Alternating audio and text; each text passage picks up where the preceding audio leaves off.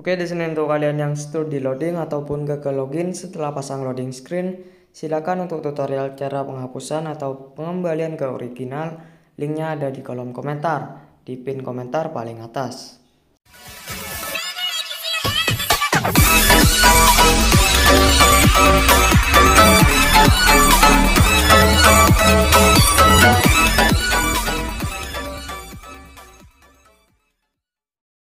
Oke, jumpa lagi bersama gua Faisal di channel Akbar ID. Oke, pada video kali ini gue bakal nge-share lagi kalian, yaitu loading screen freefire Mac versi 2.71 di T4. Dan untuk tema yang kita akan gunakan kali ini yaitu tema sesuai requestan kalian yang di video sebelumnya, yaitu tema dari anime Akatsuki ya guys. Dan di sini untuk kalian yang mau mendownload file loading screen-nya, silakan kalian download saja di deskripsi video ini. Untuk filenya berada di paling atas, dan untuk websitenya kita menggunakan website MediaFire agar kalian saat melakukan download file menjadi lebih mudah ya guys. Oke, tapi sebelum lanjut ke dalam tutorial cara pasangnya, di sini gue saranin untuk kalian yang masih menggunakan background lobby atau lobby style dari bawaan freefire Mac, silakan kalian ganti saja terlebih dahulu ke bawaan freefire biasa. Nah, di sini untuk cara menggantinya sangat mudah sekali, cukup kalian ke pengaturan dan ke efek Mac paling bawah. Pastikan untuk lobby style kalian memakai yang klasik, kalian jangan pakai yang bagian dinamik. Karena jika kalian pakai yang bagian dinamik untuk edit pas di bagian background lobby, ini dia akan ngebug menjadi warna ungu guys. Oke, jika kalian tidak percaya silakan kalian coba aja. Dan di sini untuk kalian yang baru gabung di channel ini, jangan lupa klik tombol subscribe dan nyalakan lonceng notifikasinya agar kalian tidak ketinggalan saat upload video terbaru seputar info-info yang menarik guys. Oke, di sini kita langsung saja ke dalam tutorial cara pemasangan loading screen freefire Mac-nya. Oke, di sini kita sudah masuk ke dalam tutorial cara pemasangan loading screen freefire Mac versi 2.71 di T4. Dan untuk tema yang kita akan gunakan kali ini yaitu tema sesuai requestan kalian yang di video sebelumnya, yaitu tema dari anime Akatsuki ya guys. Dan di sini untuk kalian yang mau mendownload file loading screen-nya, silakan kalian download saja di deskripsi video ini. Untuk filenya berada di paling atas, dan untuk websitenya kita menggunakan website MediaFire agar kalian saat melakukan download file menjadi lebih mudah ya guys. Dan di sini untuk aplikasi yang dibutuhkan sebagai media pengekstrakan file dan juga perpindahan file, kita menggunakan aplikasi Zarchiver. Jadi di sini untuk kalian yang mau mendownload aplikasinya, silakan kalian download saja di Play Store secara gratis. Untuk ukuran dari aplikasi Zarchiver yaitu sekitaran 4-10 MB-an. Oke, di sini setelah kalian mendownload semua bahan-bahannya, langsung saja kalian buka yang pertama aplikasi Zarchiver. Oke, setelah kalian buka, tampilan awal dari aplikasi ini akan seperti ini. Di sini kalian cari file yang sudah kalian download di deskripsi tadi atau file loading screen-nya. Nah, biasanya setelah kalian mendownload file itu masuknya ke dalam folder download. Ke dalam folder ini biasanya masuknya karena kalian juga mendownloadnya melalui website MediaFire di Google Chrome. Dan di sini punya gue dari folder download ini sudah gue pindahkan ke dalam folder konten. Jadi untuk foldernya gue sudah custom sendiri atau bisa dibilang buat sendiri khusus konten freefire Mac ya guys. Ini dia. Dan di sini untuk nama file dari loading screen-nya yaitu loading screen freefire Mac tema akatsuki. Nah, untuk ukurannya sendiri itu 13 MB saja, tidak terlalu besar untuk ukuran dari filenya. Tapi untuk video yang dihasilkan sudah cukup HD ya guys.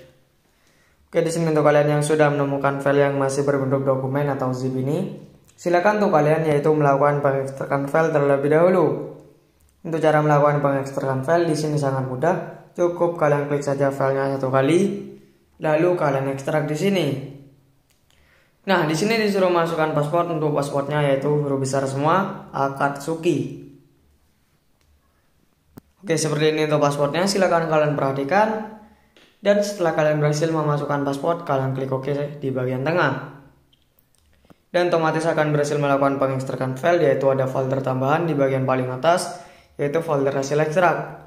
Itu nama dari foldernya yaitu loading screen freefire Mac tema akatsuki. Di sini kalian buka yang bagian folder hasil ekstrak paling atas. Dan setelah kita buka, ternyata ada dua file. Yang pertama file HD atau file loading screen yang mau kita pasangkan, dan untuk yang kedua yaitu file info ya guys. Oke, di sini gue contohkan untuk cara pasang yang bagian file info terlebih dahulu. Ini dia. Untuk file info silakan kalian tekan lama seperti ini, lalu kalian salin. masuk ke bagian atas, ke bagian loading screen yang ada garis hijaunya, dan ke memori perangkat. Setelah itu kalian masuk ke dalam folder Android, ke folder data, cari yang namanya com.ds freefire Mac, ke folder files, folder content chats, folder compulsory, dan folder Android. Oke, untuk file info kita taruh di bagian sini. Kita klik tombol warna hijau di pojok kanan bawah. Kita centang lakukan ke semua file, klik ganti. Oke, di sini setelah kita berhasil memindahkan yang bagian file info, kita kembali ke file yang sudah kita download tadi. Di sini kita akan pasangkan yang bagian file HD atau file loading screen-nya. Itu cara pasangnya sama aja, cukup kita tekan lama seperti ini. Lalu kita salin. Masuk ke bagian atas lagi dan ke memori perangkat. Ke folder Android, ke folder data, cari yang namanya com.ds freefire Mac, ke folder files, folder content chats, folder compulsory, dan folder Android, ke gameset bundle. Oke, untuk file ada atau file loading screen-nya kita taruh di bagian sini. Kita klik tombol warna hijau di pojok kanan bawah. Kita centang lakukan ke semua file, klik ganti. Oke, di sini setelah kita berhasil memindahkan kedua file tersebut, di sini kita langsung saja untuk membuka game freefire Mac-nya untuk memastikan apakah sudah berhasil atau belum untuk loading screen-nya. Oke, di sini untuk game freefire Mac-nya sudah kita buka, dan di sini kita akan melihat apakah sudah berhasil atau belum untuk loading screen yang sudah kita pasangkan tadi ya guys. Oke, kita tunggu saja.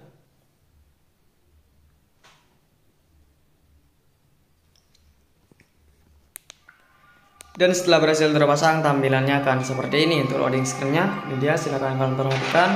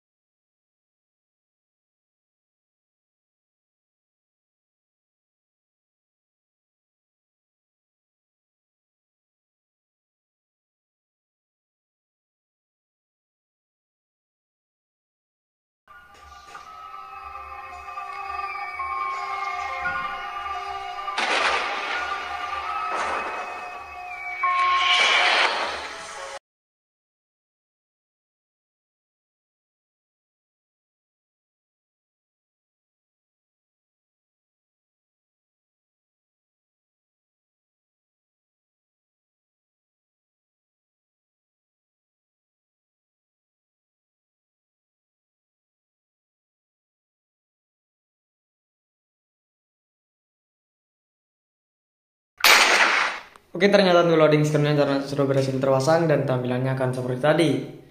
Oke, mungkin segitu aja video kali ini. Semoga bermanfaat untuk kalian semua. Jangan lupa share ke teman-teman kalian, agar teman-teman kalian juga pada tahu apa yang kalian tahu. Oke, see you next video.